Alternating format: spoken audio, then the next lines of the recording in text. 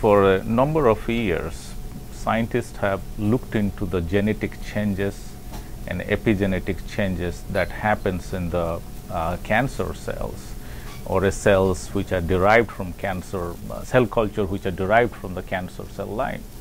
And the first thing they saw is that a lot of tumor suppressor genes, these are a very small set of genes which are responsible for proper cell cycling, and they saw that this set of genes are actually silenced and their promoter regions are methylated. This is the very old classical way.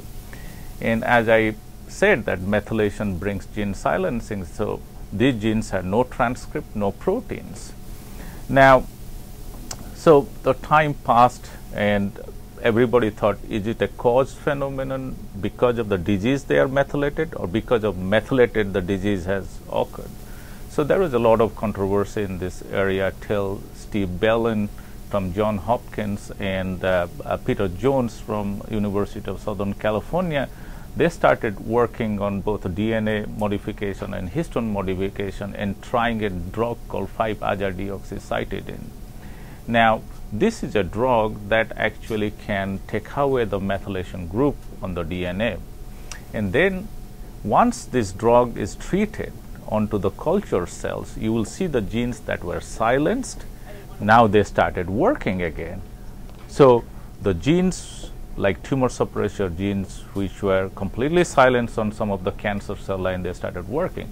And that gives a little confidence and concept that epigenetics is something you can actually write on the DNA and you can erase too.